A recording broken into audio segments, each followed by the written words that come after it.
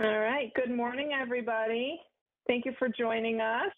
We'll get started right on time so that we don't get behind, and then if we have some people coming in a little late, we can kind of catch them up as we go. The introduction is not nearly as important as the presentation anyways, so this stuff can be caught up on, afterwards. But just, again, a lot of this will be a repeat for many of you. I know there are some new faces, though, with us today, so just a little housekeeping to start.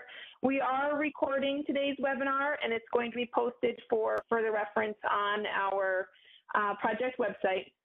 But the breakout rooms will not be recorded, so no worries there. Nothing will be shared past the presentations today. In an effort to decrease our background noise, just please make sure you have yourself muted for now until we get into our breakout rooms, and then certainly we would be overjoyed for you to unmute and share your thoughts and ask your questions there. And we do encourage you to use your video, if not now, but definitely in the breakout rooms. Once again, will allow for a lot more interaction there. And if you don't already, go ahead and pull up the chat in the bottom right-hand side of your screen. If you don't see it there, you can take your mouse and just hover down in the corner where you see my mouse. There should be an icon there for the chat button. That's how we'll communicate today. Go ahead and put any questions that you have in there.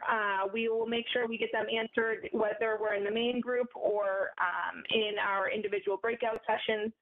And then we'll also be posting the link there for our pre and post evaluation survey too. So go ahead and bring that up now. If you're having trouble finding it, go ahead and email Mackenzie, who was the one that got you the link to the webinar. She can kind of get you up and running there. Just a little background information for us today. This webinar is funded through the Tri-State SARE Professional Development Project, which is a project that is funded through the USDA and Northeast SARE. It's a collaborative project among the universities of Connecticut, Massachusetts, and Rhode Island. We are in the first year of a new 3-year project, and this year we're focusing our efforts on pasture management and infrastructure as it relates to sustainable livestock production. This webinar is the third in our webinar series. There's one more following this where we're focusing on the development of a grazing plan. And today will consist will be made up of a lot of what we've done in the past, where we have some presentations, and then also we break out into sessions where we work a little bit more one-on-one with some more interaction. If you haven't already, that exercise has been emailed out to you. Go ahead and make sure you have that you want it up on your screen. That will be very useful for you in our breakout sessions. Speaking of breakout sessions, just no worries about getting there. We'll take care of all of that in the background. As long as you stay connected, we'll get you to where you need to be and into a room. The only other thing I just wanted to remind people of is our certificate of participation.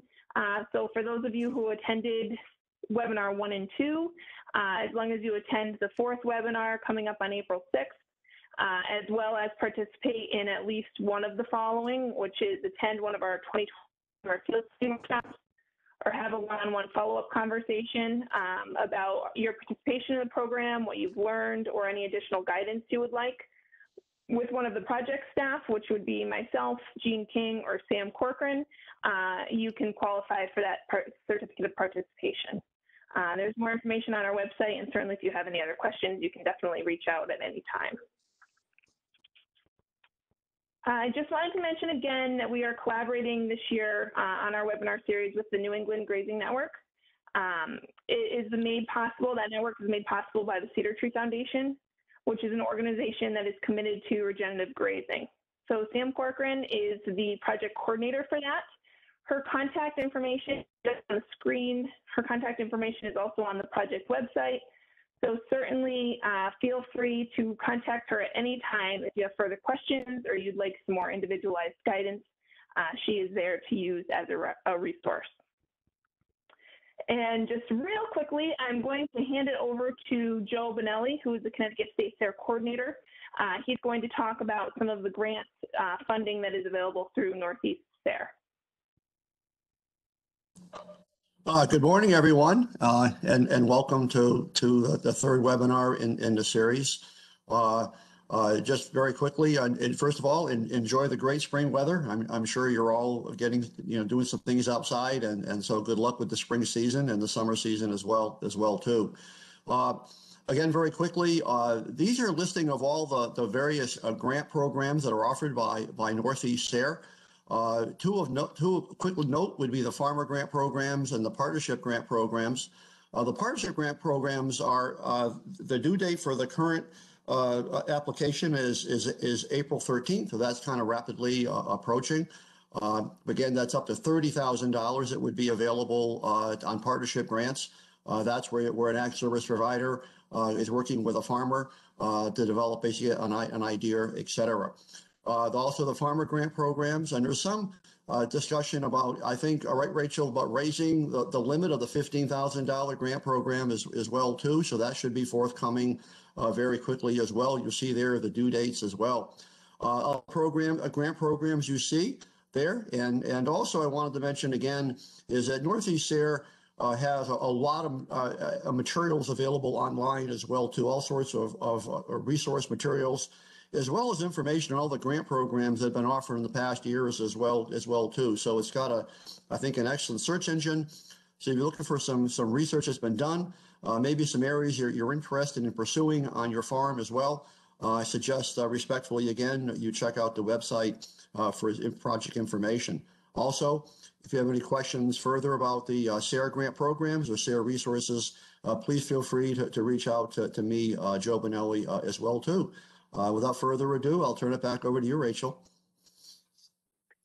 Thanks, Joe.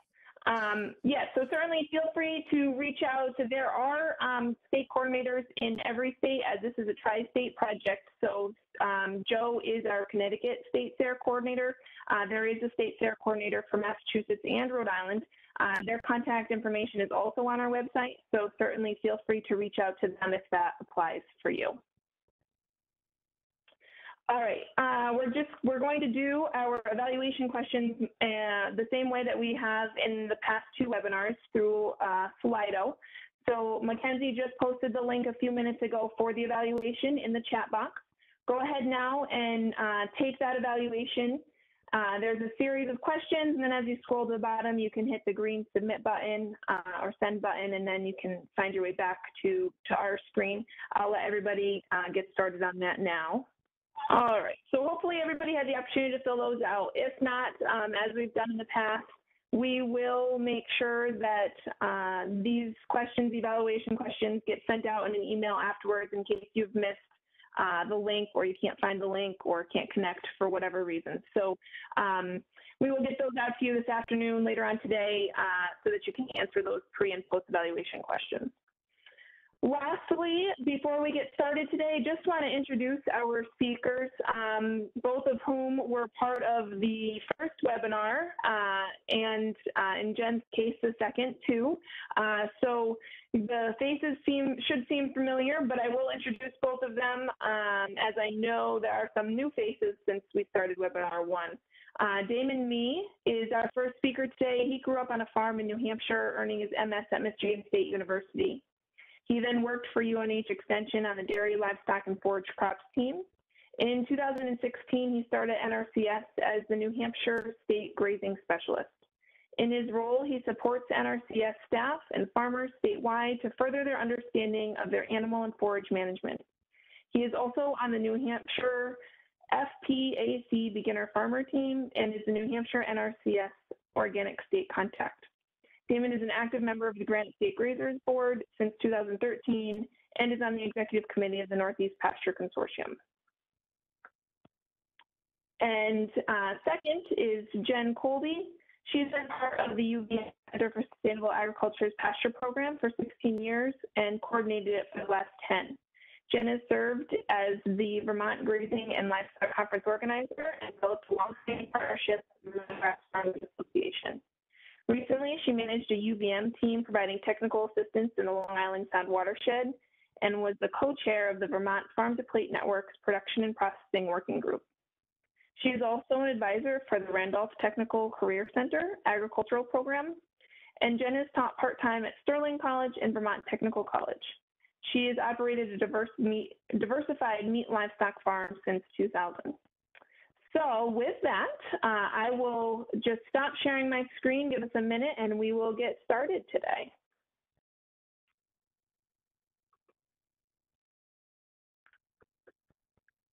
Thanks, Rachel. And Damon and I drew straws, or really, actually, we never talked about it, but we set up, so I'm going to go first.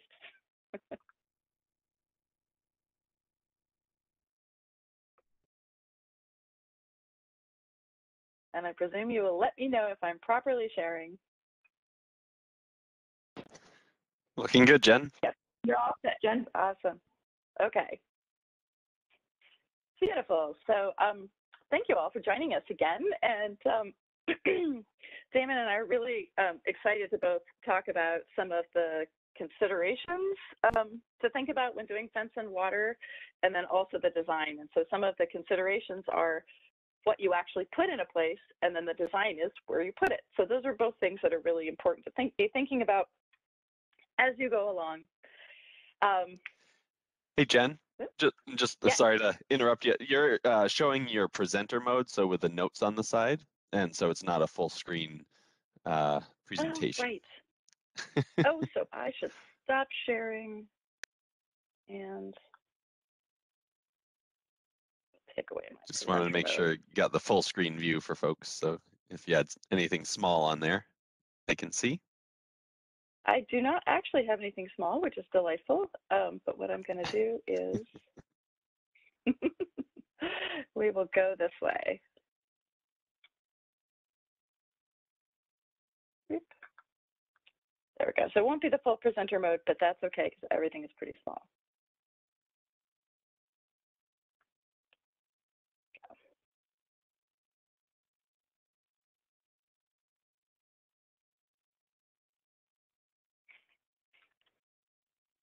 All right, does this work for folks? I think it should. Okay, just want to double check. That's an excellent thing to know before we get too far along, always. It's just showing your PowerPoint, and you're not presenting. Are you just going to scroll through the slides? Is that the plan? I'm going to scroll through. That is the safest Perfect. way to not have everybody see multiple things. It's very silly to see multiple things. We don't want to do that. It's all good. Yep. Perfect. Okay. All right, so there is one other slight thing that I'm going to do just to make sure I don't miss any really smart stuff that I want to tell you. Okay.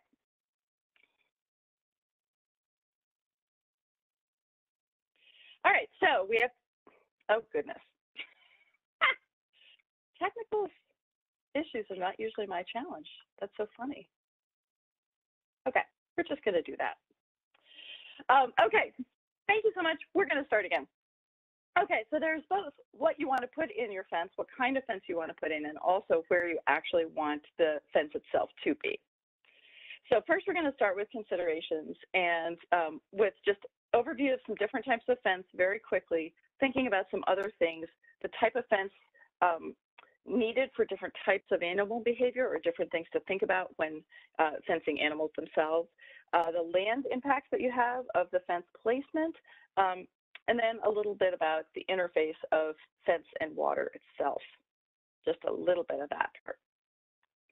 So when we think about the different types of fence, there are lots of different kinds of fence. We've gone over that in past presentations. There's certainly electric, high tensile, low tensile, there's tape, there's barbed wire fence, there's solid fence, there's rail fence. There's all different kinds of fence itself. There's many different types. We'll have some examples here to just look at. But when we're thinking about the fence, the different types of fence, we need to be thinking about the different pieces of a fencing system. So we have to think about some sort of an external fence that is essentially a large containment for the animals themselves. We have to think about how we're going to subdivide that fence and what kinds of fencing type we're going to need to create subdivisions. And then we also have to think about, there's the grazing system, and then there's also holding areas or places where we need to put animals either to manage them, capture them for shipping, receive them. High tensile fence isn't necessarily what you want animals to be crowded up against in a holding area. That can actually be painful. So those are the kinds of things that you want to think about. And then laneways can come into your fencing system because you may need to move animals. You may need to move them on an occasional basis. You may need to move them on a very regular basis. And so laneways are something that also needs to get included into, and that has a kind of a fencing to it, depending upon what you need there. And then the last thing is the exits and entries of different paddocks, holding areas, all those others. We have to think about different kinds of gates and what's an appropriate kind of gate. And there are lots of different kinds of gates, from just a simple bungee, simple poly wire. There could be tube gates, physical structures, or they could be also anything that is electrified is essentially what's going to be thought of as a psychological container. Animals can push out of electrified types of fence, but they don't want to, because we've created either negative feedback from the electricity and getting a shock, or we've created positive feedback where they want to stay where they are because they have lots to eat. So those are different kinds of things to think about, whether you're in an animal pushing mode or not an animal pushing mode. So this is just a couple of examples of different kinds. You can do laneways that are high tensile and or low tensile.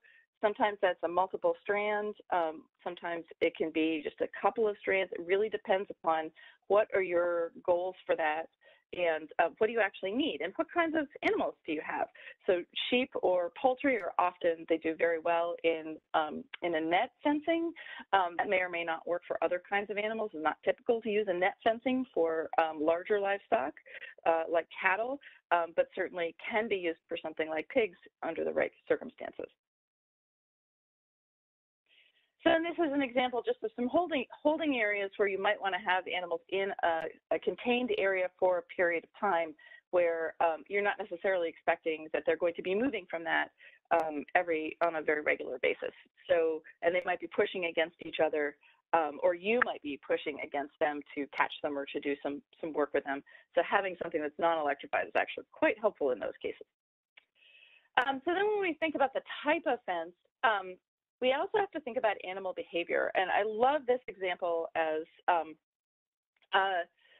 this is a farm that has, in most of the places on the farm, and they use a combination of woods and pasture for their pasture pork operation. And in many of the cases, they're actually able to use one strand of smooth wire or two strands of smooth wire to keep the pigs where they need the pigs to be. The one time when they do something different, and they do this in a very specific place, is when they wean the piglets and the moms. They need a hard fence in between the piglets and the moms. The moms won't break out of a fence anywhere except when they need to get back to their piglets. And that's just a good reminder for all of us that that fence is actually only a line. It's not even a closed fence that's a big hard fence like that. So just to think about fencing the desire. So if, you know, pregnant female animals, if they have plenty of food and water, they have no interest in going anywhere necessarily. And if there's not enough food or water, they're driven by a biological need to find that. So that's when they break out of fences. The weaning example is one of them too. And so you get sort of lower nutritional need animals. If there's plenty of food in general, they're completely fine, except for, you know, so for male animals, lots of times, most of the year, they can be completely fine in certain kinds of fence as long as there's plenty of food and water, except breeding season. So thinking about that desire, the desires sometimes change, and they change for different kinds of reasons throughout the year. So that's just something to think about for type of fence that you use. And then thinking about the impacts, the land impacts of fence placement. So, and the way that animals impact the land. So if you have large square paddocks, and animals enter from either end because it's fairly square, then they potentially have the ability to spread out and have a lot of wider impact. If you put entry points with long rectangular paddocks, There's the ability to have more trample depending upon the number of animals. If you don't have a lot of animals, you may not get the trample effect. But they will walk over each other's footsteps in a long, narrow paddock where they will spread out more in a square paddock. So that actually affects how they impact the land itself. And then when paddocks are set up across a slope, that can help you target some manure deposition up a slope if you want to. But if the animals are there for a long time, they can also create erosion from walkways across the slope. And it's sort of a similar thing where if you put a paddock up and down a slope, they can also create erosion by walking up and down the slope. But the benefit of that is that ruminant animals are pretty much the only natural way to move nutrients uphill. So we can mechanically move nutrients uphill, but to get a ruminant animal that eats at the bottom of a hill, and as we often know, they camp on the top of a rise or hill, even if it's small, and so they're moving those nutrients uphill. So there isn't necessarily a right way, but just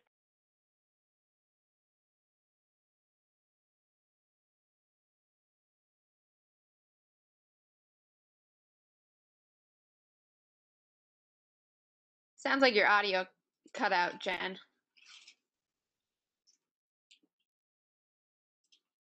Are you able to call in?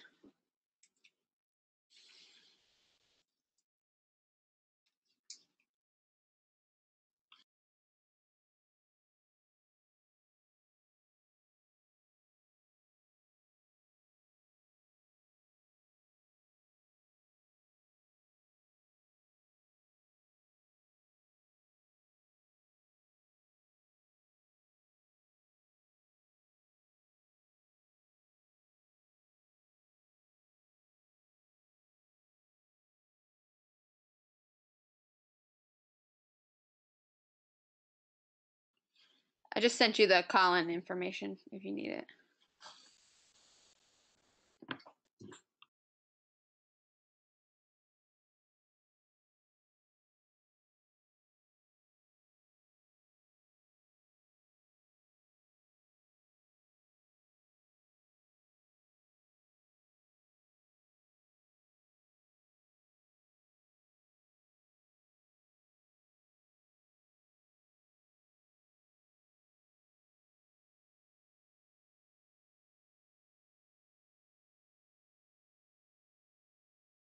hey, everyone, are you able to hear me again? Yes. Awesome. That's terrific. That's so interesting. We're just going to go back to this now. All right, you all happy? Am I sharing properly? One hopes. Yes. Looks Yep. good. Awesome. Thank you. I love technology. It's so great. Anyway, so some of those land impacts of fence placement, there's pros and cons. There's not necessarily a right answer, but there is understanding that when the orientation of fence in different ways has this interface with the way that animals move, and we can work to our advantage or disadvantage by moving them or not moving them more often, those kinds of things. Like our management is going to impact that, but we can also use paddock orientation, sizing, and direction to be able to work toward our goals and not against our goals. And then we also need to really think about the interface of fence and water. And Damon's going to talk about that as well and more. But as we think about it, we often think about fence first. And the truth is that water is typically much harder to find and much harder to move. And so it's the limiting factor in a lot of cases. And so really we should be thinking about water before we think about fence. But we'll talk about that later in Damon's presentation. So as we think about some of the design considerations, just some principles that we're going to touch on is thinking long-term. Don't be constrained by money when you're thinking about this design. Think about it in pieces and parts. try to be thinking about the flexibility over the course of the season and how management itself might change, both yours or someone else's. Do your best to ignore existing infrastructure. We'll talk about that. And then hit problems directly or avoid them entirely. That one's a little tough, but it is a really, really helpful thing to do. Okay, so just thinking long-term. Thinking long-term is about your why. It is about the goals that you have for this piece of property, for your business, for your family and your life.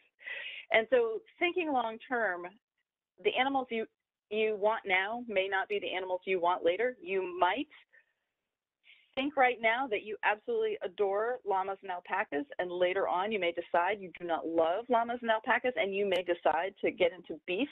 They may require completely different things.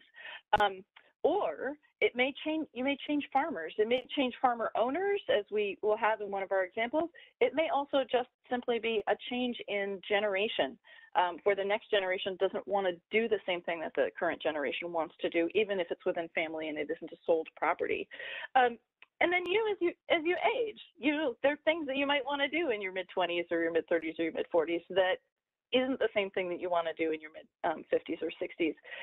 And so a short-sighted grazing system that's really about what we want right now is going to cost a lot more expense and personnel labor and frustration than something where you're looking at the system and trying to design something that's 5 or 10 years out for what do you think those needs are going to be. It's not a perfect way to approach it, but it is, we do our best, right?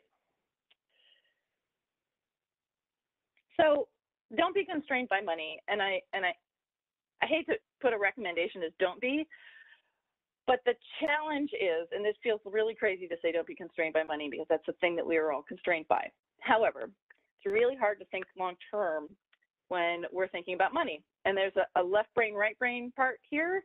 As soon as we think about how we are trying to get to something, we stop thinking about what. Like our one side of our brain takes over and we start to solve the problem of how to get to a place.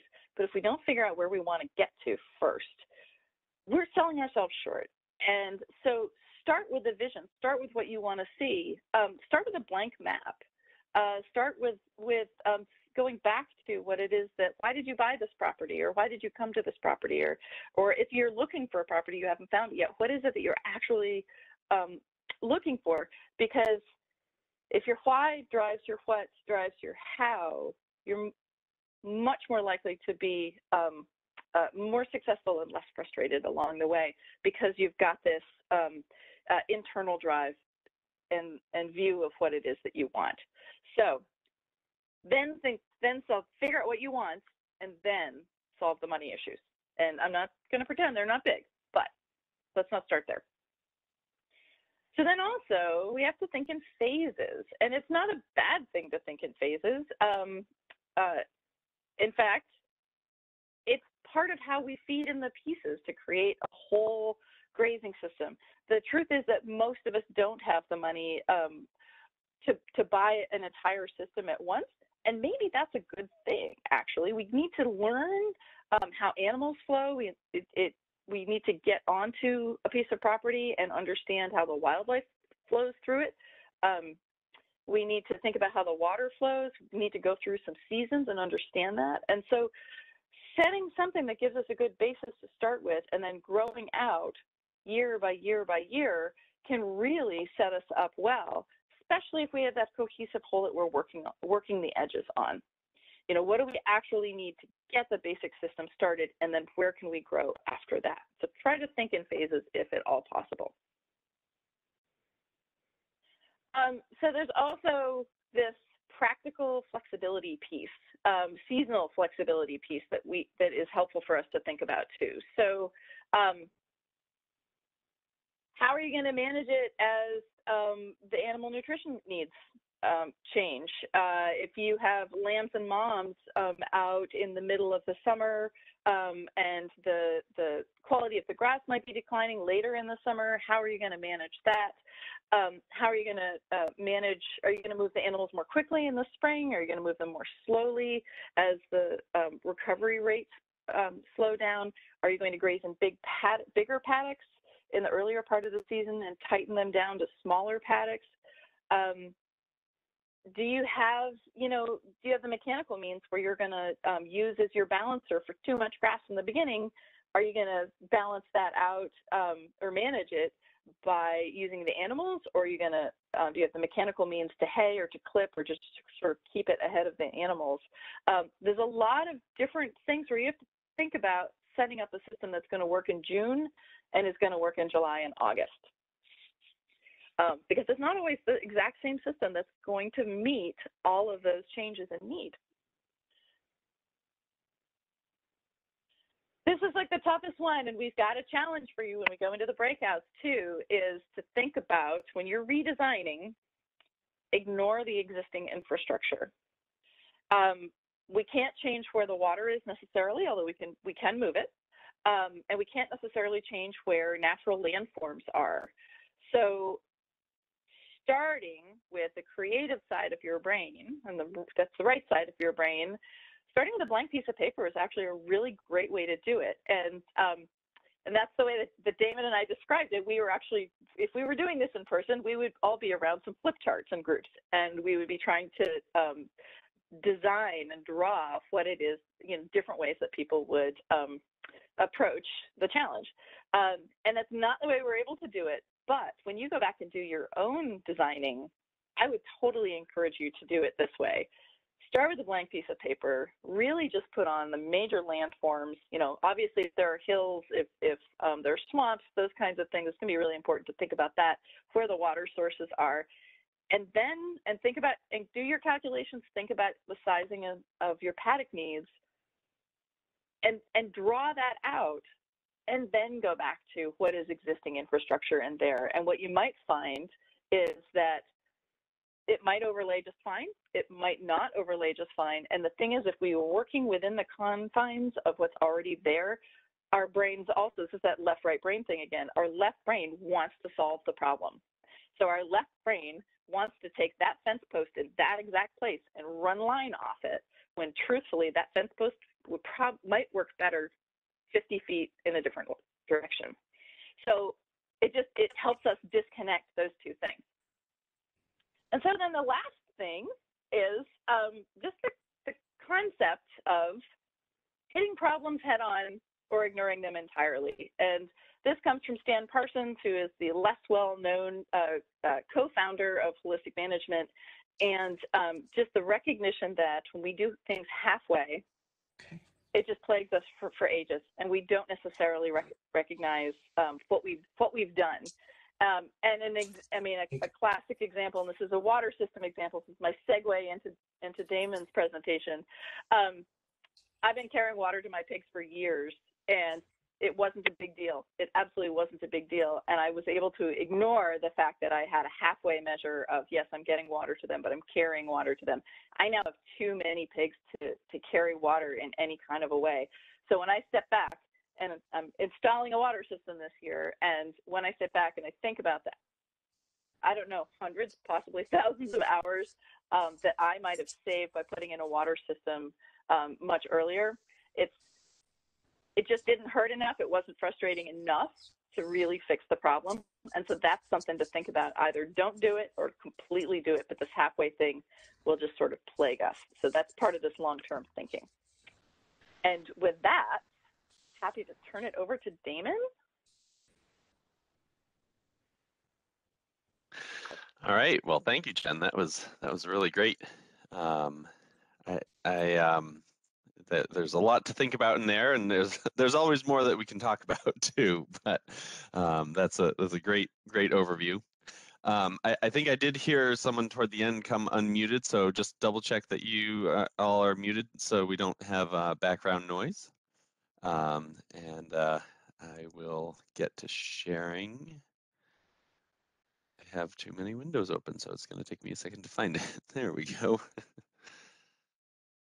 And here we go. So That should be showing full screen, I believe. Is that working? All right. So, yeah, we're going to talk about livestock water concepts. And I really, Jen hit it right on. Effective water systems are really key to intensifying your grazing rotation. And making your rotations work in general. And as she said, it really often is the limiting factor for your rotation system and what you can actually do with your fencing. So, you know, and the other thing that Jen kind of alluded to as well is inadequate water can put more pressure on your fence. So if you want to try and get away with a less robust fence system, then making sure there's adequate feed and water is important. Um, and so part of what I'm going to discuss here is talking about what it takes to kind of optimize a system. I'm going to kind of go over some other options as well, but I'm not really expecting that everyone can get to that optimized system, but where you can move towards that optimized system, where it makes sense for you, is something that I would encourage, because you'll see improvements in your grazing and the production that you get as a result. So, water and performance, they do go hand in hand, because of and most of the studies actually with water and consumption, and a lot of the water studies on livestock have been done specifically with dairy cattle, but we can still infer some information for other classes of livestock. And if the animals have poor quality water or limited access to water, then they're gonna drink less water, which then inhibits their or reduces their feed intake, and reduces their if you're looking for pounds of gain, there are studies that show it does reduce pounds of gain if you don't have adequate water. So a system like this here, where you're relying on a surface water stream right near a concentrated area of manure, you're probably not going to get the best water quality out of that. And as a result, your production is going to be lower. Not to mention the downstream effects of that is not ideal, and there's some other problems to having kind of a fixed point water source that I'll talk about in a minute. Or right here, actually. So grazing and the distance to water can really make a huge impact on the uniformity of use. So if the animals have to travel a long way to get to the to their water source, then they're going to stay closer to that water source. You know, so there was a study out in the Midwest. They said, out of when they were when some beef cattle were 700 to 900 feet from a water source, the utilization went down significantly, and they, out of 160 acre pasture, they had only even used 130 acres of that pasture. And then it further out west, where they do tend to travel longer for water, they saw 77% of the pasture use is within 1,200 feet of the water source, even though they had thousands of acres to roam on. 77% of that grazing happened within 1,200 feet of the water source. So it can really affect how willing your animals are to go and use some of the other areas. Jen had talked about some long rectangular paddocks. If those are too large and you have water on one end, they're not going to get to the other end. They're not going to graze down at the other end frequently, if at all. So if you want to make sure you utilize all your acreage, then it's important to keep that water close. It's also important to recognize that water it draws animals in, so there's going to be higher impact around the waterers. So being able to either kind of armor the area if it's a fixed site, or be able to locate it at different sites each time is helpful in preventing damage to your pastures. Also, you need to worry about water, nutrient buildup for potentially water contamination. So really, I do encourage people that kind of a long range goal of everyone grazing should be water in every paddock, with the animals in every paddock. So the other thing is, sorry, I just added this one in last minute. I forgot about this one. So you'll see the concentrated effect around even this, fairly portable water system. There is some significant impact right around that water that's chewing up the ground there. So another part of that uniformity, or distance to water and uniformity of use, is that the further you get from water, the less likely the animals are to go and drink, especially by themselves or by ones and twos. There's Cornell did a study that said if the water source is within 500 feet of where the animals are grazing, then only about 2 to 5% of the herd will come to drink at a time. That, and the note here says, shade, minerals, salt, those can also be other distractions, and kind of change that a little bit.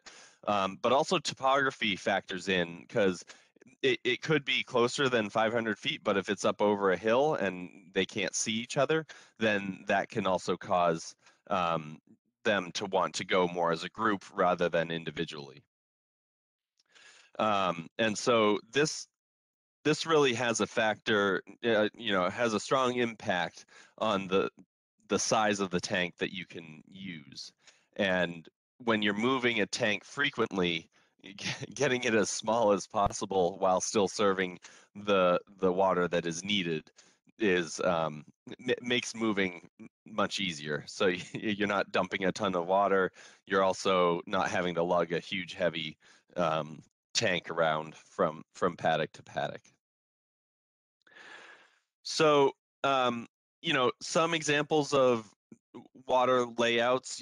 This is one example of a setup where you can just have some branches, and each of these watering points, whether these are fixed, I would say it would be better for these not necessarily to be fixed, but you could have some water connections to this supply line, and then be able to put the watering points approximately where they're shown in the in this example here on the left.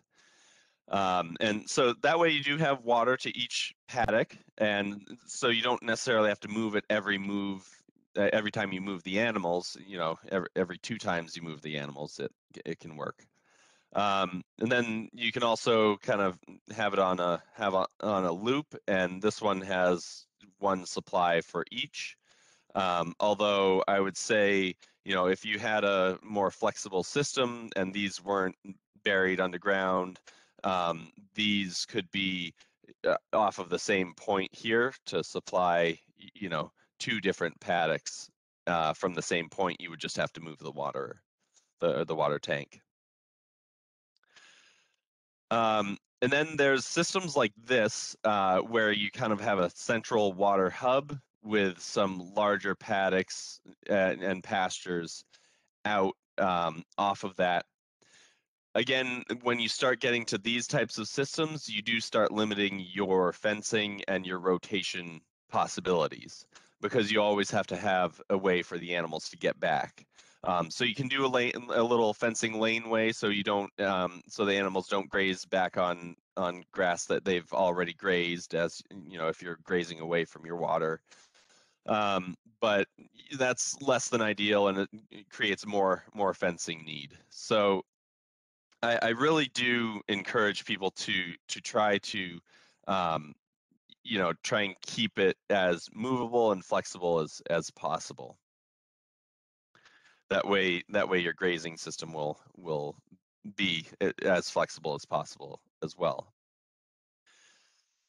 So when we're thinking about designing a water system, there are a number of things that we want to take in, we need to think about, and I want to go over just kind of a fairly simple system. If you start getting into more complex systems where there's a lot of demand, or you're dealing with some gravity flow, can be somewhat tricky, or high, lots of elevation change needing to pump up or down, or up and down both. As things get more complicated, I would really recommend getting in touch with someone with extension or with NRCS that has some experience with designing these types of systems. So, but I just want to give you a general overview of what you need in terms of information for yourself thinking of a simple water system, or if what to bring to the person that you're asking some assistance from. So first, you're going to need to calculate how much water you're going to need, and these are general averages of how much water each animal type needs. And you'll notice, a milking cow or a milking goat or sheep is more than any of the others of the same animal type, because milk is made up, a large part of water is made up by water, a large percentage of water. So there's a lot of water passing through their system, and you need to make sure you provide adequate water for them. And that goes for a dairy cow or any animal that is nursing their young. So you can see there's a quite a wide range. Dairy cows or cattle in general definitely have a lot more demand than sheep and goats and llamas and alpacas. And so you can have a less kind of robust water system for those that require less water. And as Jen said, maybe you've been getting away with if you have sheep and goats, maybe you've been getting away with bringing water, in 5-gallon buckets to the sheep. And they do get a lot of moisture from grass and dew, but so you can get away with it. But if you can save yourself time by setting up a good system, that's always good. I also just wanted to point out, this is from a study, just kind of focused on this column here, gallons of water per day when the air temperature increases. So this is with dairy heifers. So, going from 35 up to 95, it's quite a significant increase in the demand for gallons of water per day. So when you're looking at your design, I would encourage you to plan for the hottest part of the year, so that you make sure you have the supply to meet that demand at the more critical time of year. So once you've got your demand, it's also important to know elevations, and this is I found this out not too long ago, that this is possible. So this is Google Earth Pro You can download it from online onto your desktop, or I'm sure there's some other software out there that can do things similar to this, but this is a nice, easy way to do it. And if you go and measure and then select this path and show elevation profile, and you just click along a line of where you want to have your supply line run, then it will show you. So this is the start point, matches here, and this is showing the elevation. So it goes down, and then once it rounds the corner, the elevation starts going back up. So that's kind of nice to see. So if it did go down and then back up and down again, if you're dealing with low pressure systems, that can be an issue because you can get airlock. An airlock, so that if a bubble gets in the system somehow, it'll get to the peak of that elevation and stop the water from continuing on. It locks the water and will cause you to not have supply further on down the line. One way to avoid that, one way is having adequate pressure to wash out the line. And in a calculator I'll show a little bit later, it has some guidelines for how much pressure you need for pipe size to air wash the line. Or what you can do is just make sure you have a watering point set up there, whether it's a hydrant or a just a quick connect or something like that. So if you do end up with an airlock, you can release that air at that high point in the line. And that should solve the issue at that point. But ideally, you'd want to plan for not having that, so you don't have to, go out there and discover some very thirsty animals. So that can be a really helpful tool, but you can also use contour lines on a contour map, or there are a number of other tools that you can also use as well. So when thinking about water sources, it's important, this might be easy from a management standpoint. The animals can just get to it as they please, but this water is not not very nice for the animals to drink. I often tell people, for the best supply, you want to think, if you wouldn't drink it, then it's too dirty for your animals. So you want to make sure you have high quality water that is clean and readily available for your animals. So a water source like this, I would not encourage it. Even pulling from surface water from a pond or a stream, it's worth checking to make sure, even at the hottest time of the year, that water quality is still pretty good, because chances are there may be some factors to it that are not as good quality. So some sort of groundwater is often better. So some people also don't want to develop a water source right on site, so they pump into tanks, and this can work quite well. But it does involve a lot of schlepping water back and forth, and a lot of time spent waiting for pumps to finish pumping. So it can work, but not ideal, especially if you're trying to supply a large amount of water. It can take a lot of time to move that water around. So there's also solar options. So this is an example of a solar pump with that is pulling out of a surface water just over to the out of sight to the left. So that is one option. And then another option is, pulling out of a developed well. Hopefully the people that put this in got a wetland permit before doing so. But there's also, this developed well type option. Also, drilled wells work quite well.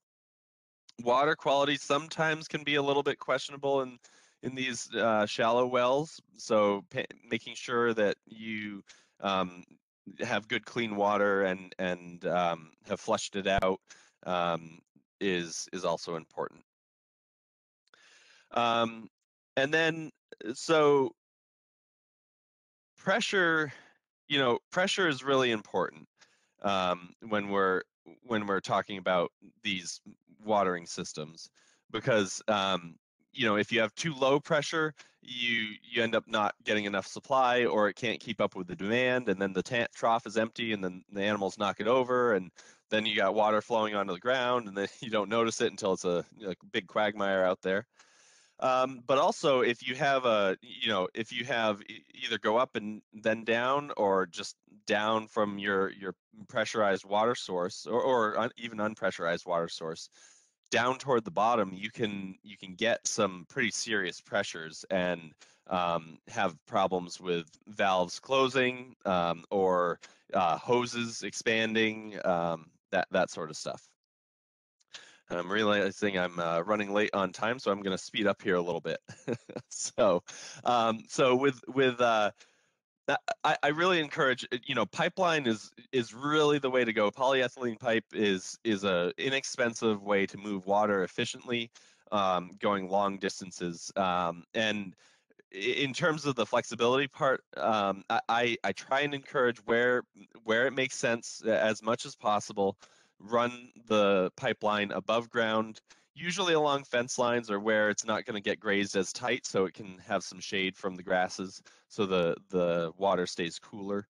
But really, burying them where needed, where might be getting driven over, or something like that, or you need water where it's going to be, you're going to need water when it's colder than freezing out. So but as much as possible, leave flexibility in your system, and leave your lines above ground as much as possible.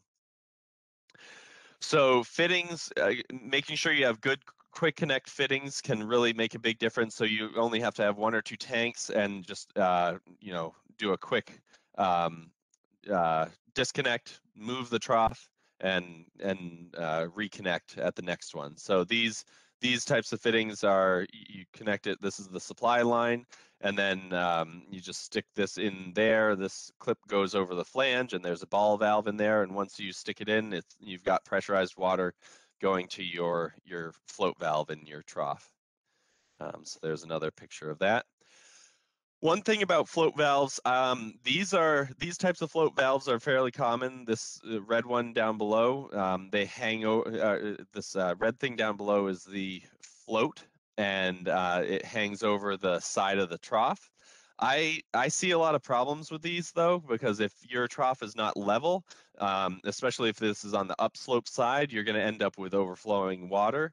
And then also animals, if it's within reach, they'll probably try playing with it at one point or another. So having it up top is not, it kind of opens yourself up for more problems. So what I really recommend is some sort of valve with a float on a string or a chain, down at the bottom of the trough. And so then, in terms of trough size, so this is kind of the conservative side, wanting to make sure that you have enough water, for the animals. And I'll show an example right at the end here, about why or how you might be able to get away with less, but it comes down to management and observation.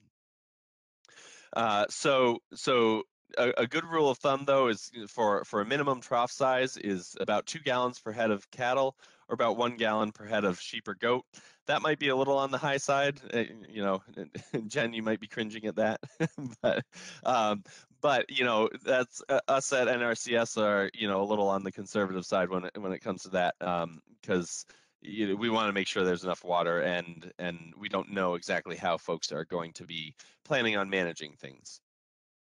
But I will say, it is possible to go smaller for some. So this is an example of some kind of high density grazing. So this is 60 ewes, 90 lambs, and 2 dogs in July.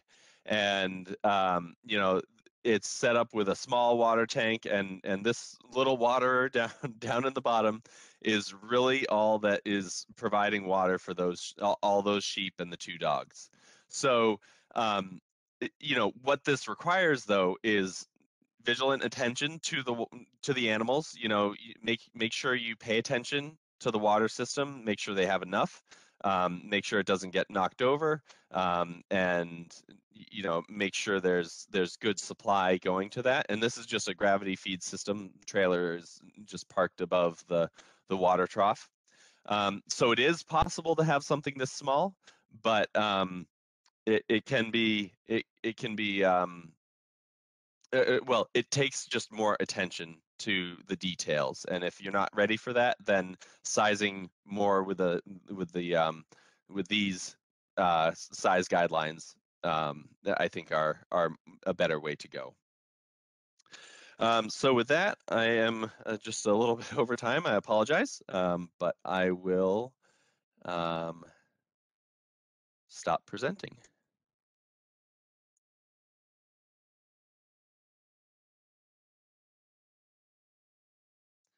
And I think we're planning on going into the breakout sessions now.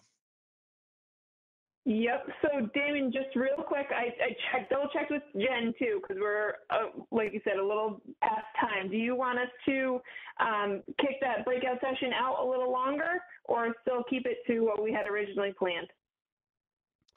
I covered what I needed to cover, so we can go ahead. Okay. So then what I'll do is I'll have Mackenzie keep us in our breakout room till about 11:40 rather than 11:35 or so, and then we'll circle back to you for the water infrastructure example.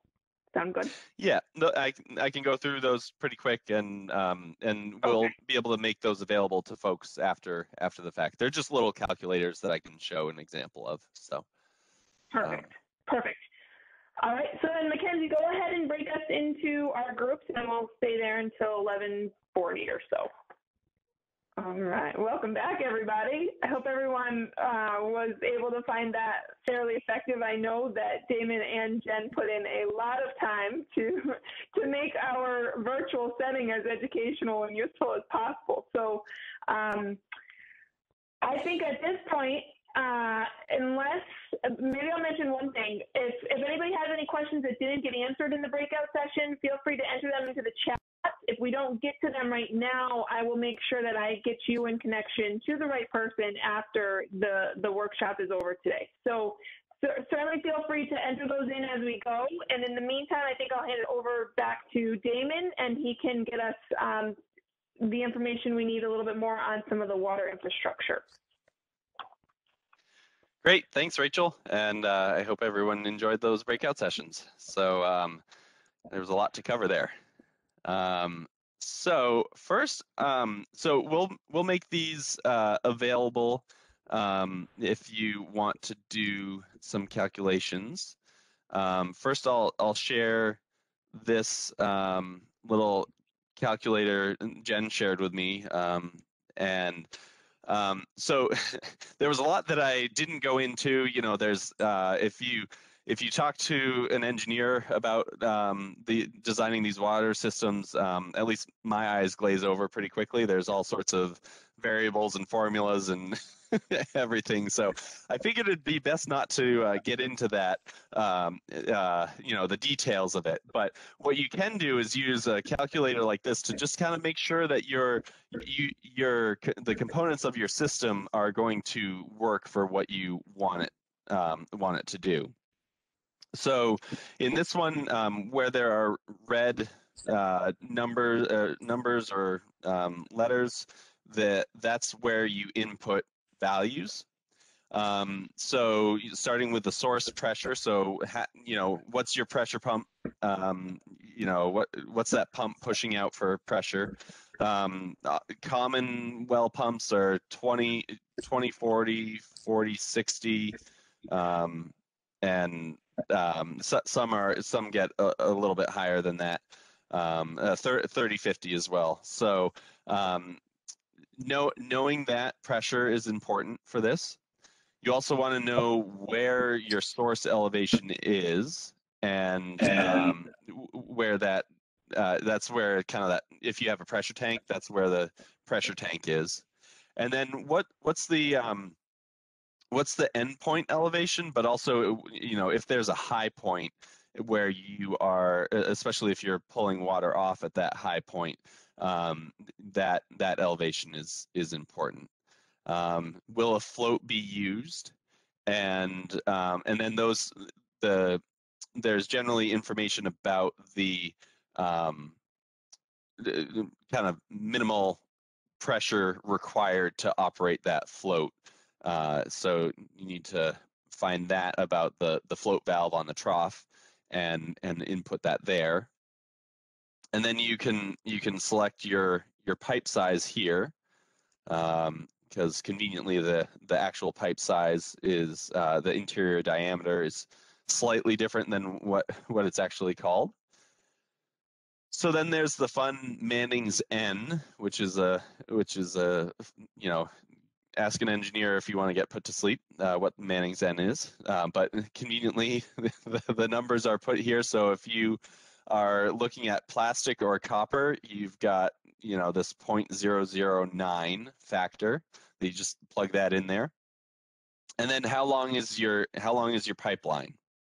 So once you enter all those things, I found out, at least with the version I downloaded, it just goes ahead and calculates it as you edit things, and pressing these buttons that make it mad. So I wouldn't press those buttons.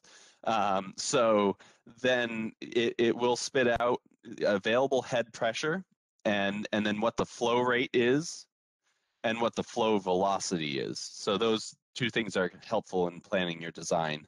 The available head is saying, okay, you've got this much extra pressure, so that feet of pressure is at the end of your pipeline.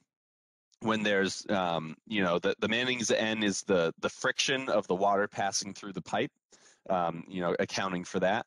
And then, your pipe length and your elevation, all that goes into at the end of your pipeline. If you had an open pipe standing straight up in the air, it would push that water up 13.8 feet. So that's kind of like the extra pressure that you have at the end there, and so that's good to have. So make sure you have good extra pressure there. And then, as I mentioned here, these are the minimum air flushing velocities for the different sized pipes, and so that is, so generally, like so we've got the 1-inch pipe. If there may be a chance that we have some airlock issues if we have a high point and then come back down, because we are at a flow rate of 3.2 gallons per minute. If we were up to 3.6 or over, then we wouldn't have to worry about those the airlock quite so much. As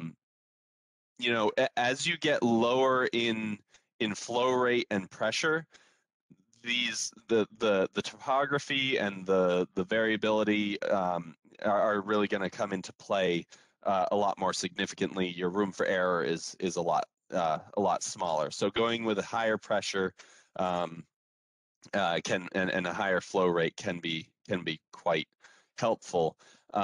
However, you also want to be careful of what the velocity is, because if you end up with a fairly high velocity coming down a slope, and when that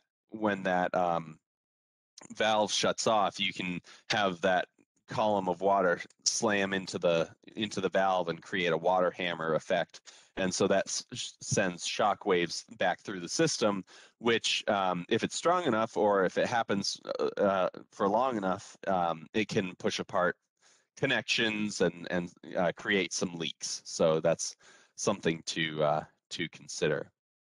So it's a nice simple tool, can kind of give you a general idea, if you have this information, to put it in and say, okay, that's great. And I did another one here, with a higher flow rate, less elevation, so you end up with a higher flow rate.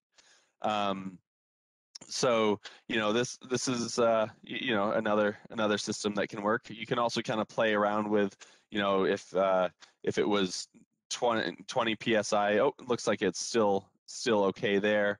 But if the low pressure on this pump was 20, nope, that's not going to work. You're not going to be able to get water to the end of it. So it'll tell you that, and it'll get grumpy at you with some of the formulas in the background of of Excel here too.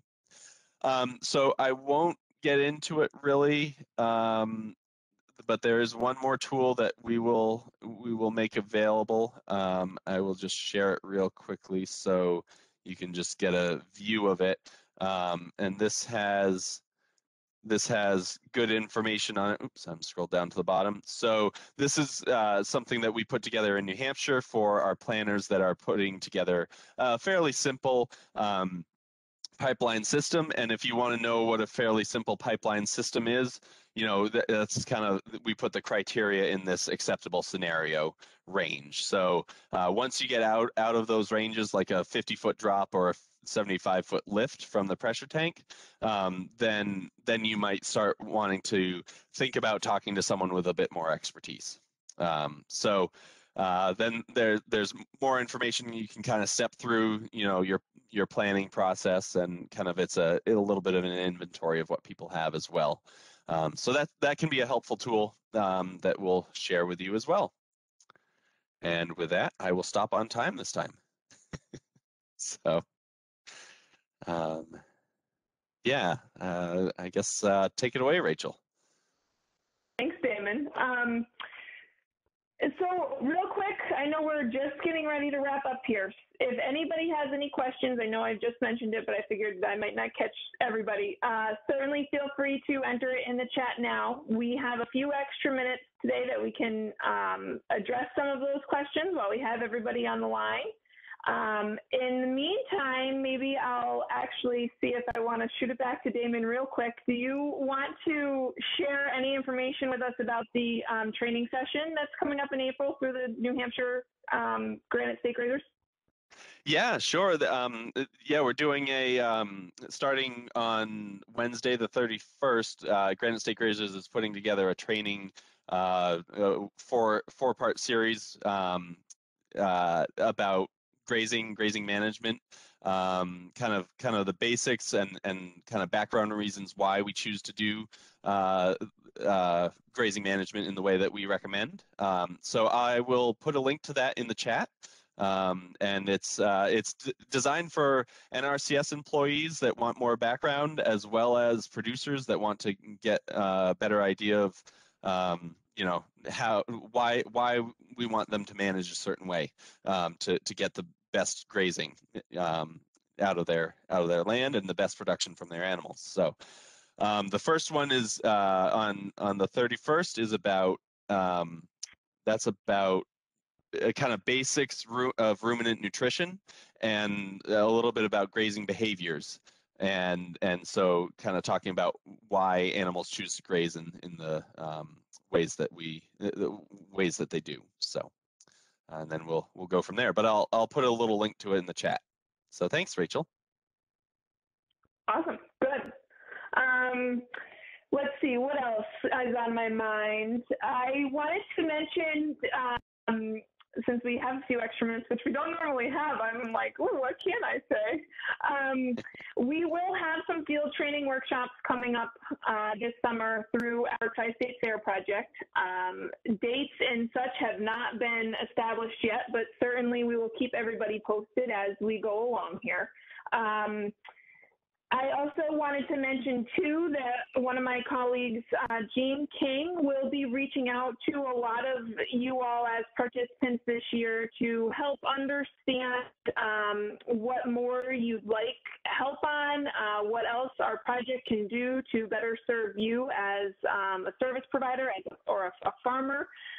So she will be reaching out in the coming weeks as we're wrapping up this webinar series. Let's see, did anything come through the chat? I see Jim wants to mention some information about some grazing sticks. So absolutely, Jim, go ahead and jump on and take it away. Hi, good morning, everyone. Thank you, Rachel. We had mentioned this in small group, but I just wanted to share with the larger group as well.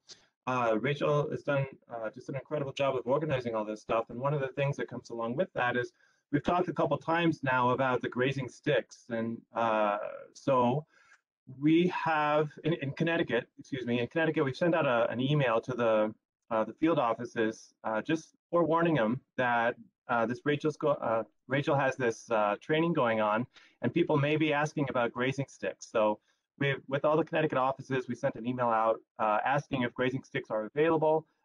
We sent out instructions with the grazing sticks so that can be emailed or attached to the stick as well. So if people are interested in a grazing stick, just know that you can reach out to your local NRCS office and they can work to set up a time to either meet you or figure out a way to get that stick and instructions to you. And any questions, don't hesitate to reach out at any point. Awesome, thanks, Jim. What I usually do as the project continues through the year is send out some correspondence emails to everybody who has participated. In one of those, I will make sure that I include the NRCS has a handy little link landing page there where you can find your local office. So I will make sure I get that included, and you guys can contact your most local office to be able to get a stick and utilize it for your grazing needs. And at this point, I think maybe what I'll do is ask Mackenzie to put the a link for the evaluation, the post evaluation, into our chat so that people can kind of find their way there and answer those questions for us. And I see something coming in from Susan that's talking about the fact that there's some good YouTube videos out there that show folks how to use the Pasture sticks as well. So what I'll do is I'll make sure I kind of pull all of this together for you all and get it out in my correspondence email so it's kind of all in one spot and we don't all have to go searching and looking around too much. The other thing I'll follow up with is our fourth webinar in the series will be on April 6th. It's another Tuesday. It is from 10 to 12, just as the other three have been. We will be covering kind of contingency planning and adjusting your grazing plan and thinking about the future. So we will welcome back Damon and Jen and Susan again for that webinar. And we're looking forward to that. Is there anybody else that has any other questions, any thoughts, anything they want to share today?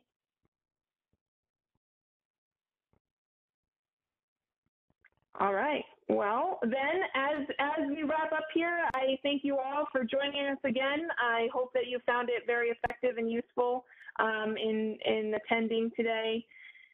Please fill out the post evaluation. If for some reason you can't find it, we will send out that link again after the webinar is over. Otherwise, we hope to see you all on the line again on April 6th. Thank you, everybody.